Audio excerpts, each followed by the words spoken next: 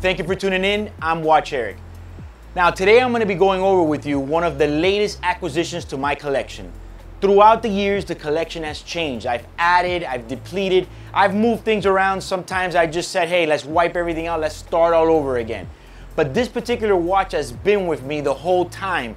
The thing is now, it's got an added twist. Now what watch is that? My beloved Rolex DayDate2 in 41mm.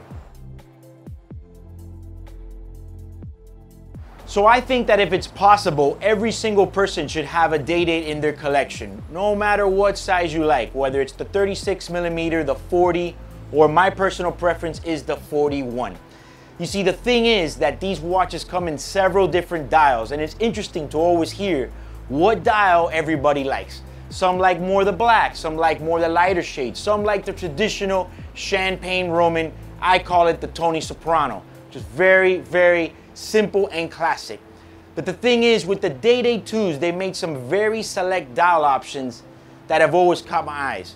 You see, my favorite DayDate2 of all time has always been the rose gold with the black dial, with the diamonds and the sapphires in the 6 and 9. What a stunner, very hard to get. I've been after one for years. Now, what happens is that during this process and this journey, because watch collecting, let's just face it, it's pretty much a journey if you really like it and you do it right. I've had my DayDate and I've actually said, hey, you know what? I want to get a black dial. I've acquired a black dial, I've put a black dial, used it for a while. The thing is that I ran into an opportunity to buy the champagne, baguette, and ruby dial. And here it is. I actually got it and I am stoked. Let me just tell you something about this dial. It ain't cheap. These dials are very, very expensive, a lot more than many people are willing to pay for. If you look around on the internet, the prices for this watch, I mean, a regular DayDate2 will run you anywhere around $28,000 to $30,000 nowadays, even up to $31,500. I've seen them as high as $32,000. The second you have the diamond and ruby dial, you're in the 50s. That's how big of a difference this dial made. To make a long story short, I pretty much paid a Batman for this dial. I know that sounds crazy, especially in today's market right now, but I just had to have it. And for me, it was the closest thing that I can get to the beloved rose gold one that I like. Ideally, I like to have all three of them, including the white gold version, which is also a nice one, with the baguette dials and the blue sapphire 6 and 9.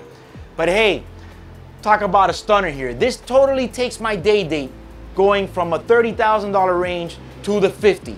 Yes, a dial can make that big of an impact.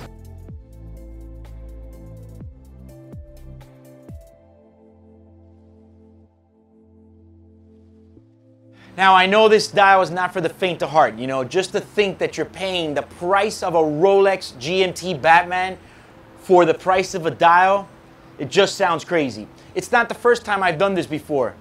Years ago, I actually bought for my Yachtmaster 40mm in yellow gold.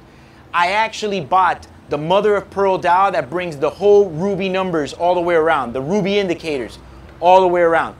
That dial alone cost me 2 watches. At that time, I thought it was a bit much, but I actually traded 2 watches that I had at that time for a dial. I traded a Corum Bubble skeleton, don't even ask, and I also traded a Breitling Chronomat 44. At that time, I thought, man, I'm paying $7,000 for that dial because I traded 2 watches, $3,500 a piece, for that dial. But nowadays, I am happy that I did that. Why? Because both of those watches right now in the market are probably worth from $1,500 to $2,000, where the dial has always remained a solid $7,000. So the question is $10,000 to $15,000 too much for this dial?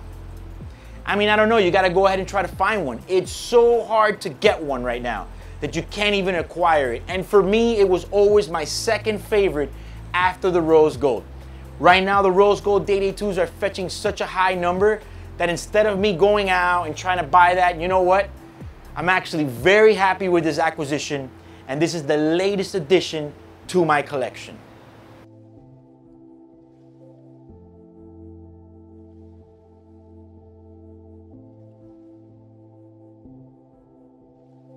So thank you for watching. Also, comment below if you think it was excessive to pay the price of a Rolex Batman GMT for a DayDate2 dial.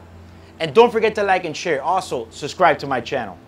Also, follow me on my new TikTok account, watch.Eric, where I'm going to be posting interesting little videos every day about watches.